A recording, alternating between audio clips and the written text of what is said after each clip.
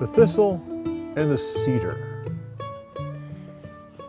The story starts out the fact that Amaziah was a good king for a good number of years.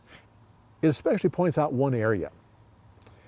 His father, Joash, had been murdered by his servants. Well, the son, Amaziah, went after those men, caught them, and executed them. But it points out that he did not execute the children of those men, which was very much of a policy of that day. And yet, the scripture said that they shouldn't do it. The scripture points out that children are not to suffer for the sins of the father, and the fathers were not to suffer for the sins of the children. So when Amaziah didn't do it, it was an unusual thing, because first of all, kings did it as a way of saying, you don't rebel against the king, because not only will you lose your life, but your wife and children will as well.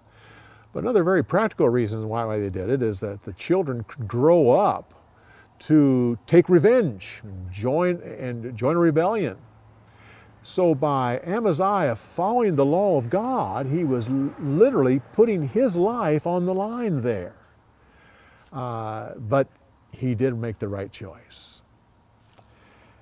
Those Israeli soldiers, you may wonder now, after taking 4 tons of silver, why were they so upset and plunder some villages and cities of Judah? Several reasons. First of all, just the love of battle. They wanted to go to war. That's what they did. They wanted the excitement. But also the greed of plunder. If they'd gone into battle, they could have plundered the cities of Edom. So they made up for that by plundering the cities of Judah. And you have to remember that raiding was an acceptable practice back in those days, like in the early years of England and France. They had pirates. Well, so they had here. They had raiding, and so that's what they did. Part of the story that we left out was that when Judah conquered Edom, that they killed 10,000 soldiers, men of Edom, but they took another 10,000 prisoner. But as they were marching them home, they came to a cliff, or what they call a rock, and they threw them off and killed them all. Literally, they took no prisoners. Those were hard days. Making war with Israel. Why did Amaziah do it? Well, first of all, it clearly states that God set him up. God put it in his mind, knowing that that was not a wise thing to do. But it was also pride. The king of Israel pointed that out, that he was pride, that he had conquered Edom and done such a thorough job that he could take on Israel too. But I also like to point out that I believe that the worship of idols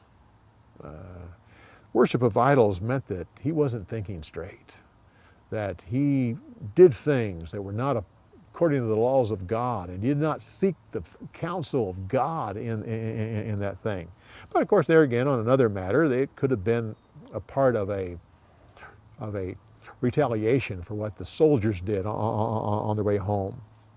Well, Amaziah, not much is said about him in Scripture. There is one thing, though, to point out. He had a great father. Joash was a good king till the very end. But he had a great son. Uzziah was one of the great kings of Judah. And we'll talk about him next week. Come back next week when we continue on with Story Insights on the Story of the Week. We'll see you next week.